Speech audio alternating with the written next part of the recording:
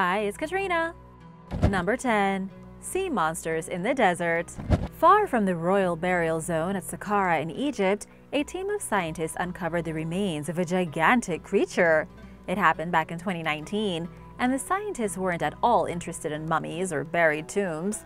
They were looking for monsters from a bygone age, and they found them.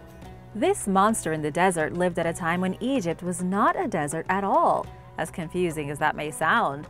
40 million years ago, this massive marine creature was gliding effortlessly through clean, plastic-free water when Egypt was a shallow marine environment.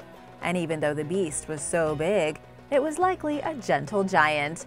I'm talking about a prehistoric sea cow called Sirenia, an extinct relative of the manatee. Paleontologists from Cairo University say the ribs and limb bones of a fully grown specimen were found there. This thing would have been like the ancient sea version of a cow for its docile nature and herbivorous appetite. These days, there are 4 living species of manatee spread all the way from the Amazon to West Africa. But the prehistoric version was quite a bit different. It was actually semi-aquatic and still had front and hind limbs 50 million years ago. It took about 10 million years for it to shed its limbs and replace them with fins. And shortly after that, the water began to drain away. The ocean was almost definitely replaced by a forest, which was later replaced by a shrubland or grassland, and then finally a desert. All these years later, the ancient manatee's bones were still lying there on the ground. Number 9. Cemetery of Flying Reptiles. Scientists in Chile have discovered a very rare cemetery in the middle of the Atacama Desert. The graveyard is filled with the amazingly preserved bones of ancient flying reptiles, which lived over 100 million years ago. By flying reptiles, I mean pterosaurs, the biggest and baddest flying creatures of the dinosaur age. They were a sort of gigantic, terrifying flamingo. Pterosaurs apparently fed by filtering water through their thin teeth, just like how flamingos feed today. But what were all these skeletons doing in the middle of the desert? The Atacama region may be a desolate, scorching wasteland these days, but it was once a much different landscape. There were more animals, there was water, and it wasn't such a lifeless place. Flying reptiles would have had an abundance of food to pick from. These skeletons were found in 2 main cemeteries where there appears to have been some kind of mass death event. According to the lead scientist on the expedition, Jonathan Alarcón, he had been searching for these exact dinosaur remains for years. The discovery of these graveyards was like a revelation, one which surpassed even his greatest hopes. The scientists dug up mostly flat and broken bones, skeletons that had been pummeled by the passing of time, but they also found 3-dimensional bones, hidden unsuspectingly in the desert hills under a thin layer of crystallized rock. Number 8. Mysterious Oasis. In 2014, an oasis appeared in the Tunisian desert. It was quite the sight for the desert locals who couldn't believe their eyes. In the middle of an otherwise barren stretch of sand, there was a shimmering blue lake as if it had been sent from heaven above. Nobody in the region knew where it came from, but they didn't care. Hundreds of locals swarmed the unexpected oasis and started swimming. It was originally discovered first by a couple of shepherds wandering through the wasteland, and since the temperature was well over 100 degrees Fahrenheit, it quickly became a hit with the locals. But you can't trust everything you find in the desert. There were some serious concerns that this random lake of seemingly crystal water was polluted by the local phosphate mining industry. It was believed that carcinogenic materials had seeped into the water. In the end, nobody died, and we never did get an explanation for how a lake appeared overnight in the desert. Scientists say it may have been groundwater released by seismic activity, pushed up to the surface. However, we don't know for sure. Number 7. Tombos. Tombos is a curious archaeological site in the desert near the Nile River in northern Sudan. It consists of circular mounds of rock that look like ordinary formations amongst the desert landscape. But in reality, Tombos is an ancient underground burial site. The tombs were carved out of the ground around the year 2500 BC. They were made by the native inhabitants of Nubia, ancient Egypt's lesser-known neighbor to the south. Unfortunately, the deeper history of Africa is usually eclipsed by the rise of Egypt. The global fascination with Egyptian pyramids and mummies has drowned out the rest of the old societies in the region. There were many different civilizations that rose at the same time along the Nile River Valley and wielded major power. One of these was the Kingdom of Kush, but the Egyptians didn't really like having a powerful neighbor to the south, and so they frequently went to war. Tombos was actually an Egyptian colonial site during the New Kingdom. The Egyptians were trying to get a foothold in Nubia to carve a small chunk of it out for themselves by slowly spreading their people into the land around 1200 BC. While it worked briefly, they would ultimately lose control of the region. However, just by having a small colonial site here, the Egyptians left a cultural mark. The tombs at Tombos were done in typical Egyptian fashion, and pyramids even once stood in the area as smaller copies of the Great Pyramids farther north. Number 6. Biting superbugs. The Gobi Desert meets the Tibetan Plateau in northern China to create one of the most surreal landscapes in the world. Vast sand dunes, mountains of jagged rock, and countless miles of nothing. The temperatures can sink well below freezing in the winter, and in the summer in the blistering sun, it can be hot enough to melt your skin. It's here in this desert region where scientists are hunting for organisms that they hope to use medicinally. These desert organisms may just be helping scientists to treat antibiotic-resistant bacteria, thereby saving roughly 1 million lives a year. This remote desert holds the key to new antibiotics which bacteria has yet to develop a resistance to.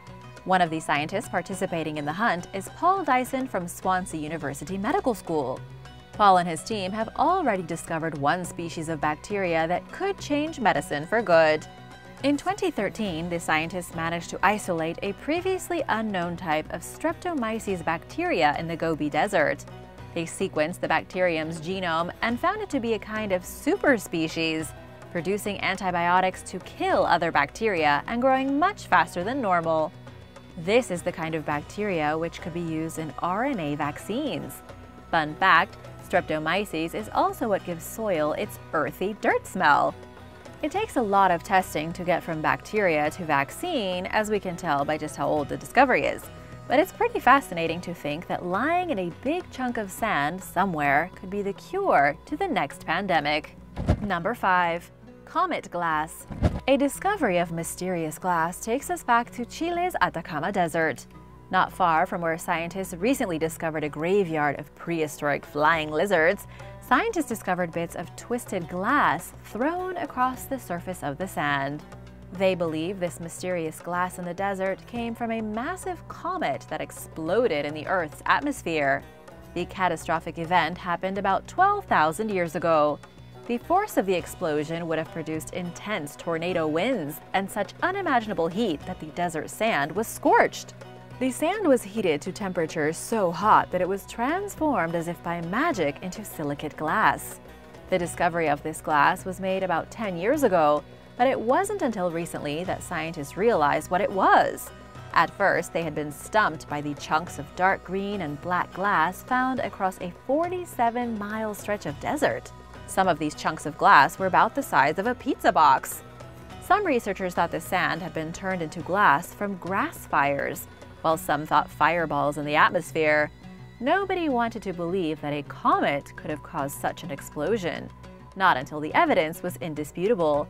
This would have been like a nuclear bomb going off, the heat so intense that if a city had been here, everyone in it would have most likely been vaporized. Number 4. A lost civilization. In the United Arab Emirates, scientists have discovered the leftover traces of an ancient civilization that once lived in the desert. Scientists say the mysterious civilization prospered here 12,000 years ago. At the same time, an explosion was turning sand to glass in South America. The scientists made this discovery using the newest technology available to them at Khalifa University in Abu Dhabi. They used satellite remote sensing observations to look at the remnants of objects buried under the earth. They concentrated on the area surrounding already known archaeological sites. Basically, they figured that the society would have built their stuff close together, and they were 100% correct. One of the biggest discoveries was made near the archaeological site of Saruq al-Hadid, which was found back in 2002. It's deep in the desert at the southern borders of the Dubai Emirate and was used as a metal-producing factory in the Iron Age. It likely functioned between 1300 and 800 BC. Although scientists have found treasures from the Stone Age 9,000 years before the metal factory, it was likely the Iron Age where the culture peaked. Now we have even more sites in the surrounding desert. It looks like there was really a massive civilization spread all across the UAE, and yet nobody knows who they were. They could obviously make tools, they practiced advanced industrial manufacturing, and almost all their greatest achievements have since been swallowed by the merciless desert. Number 3. The biggest diamond. Miners in the Angolan desert have just discovered something beyond precious. According to the Lucapa Diamond Company, they have mined the largest pink diamond found in 300 years.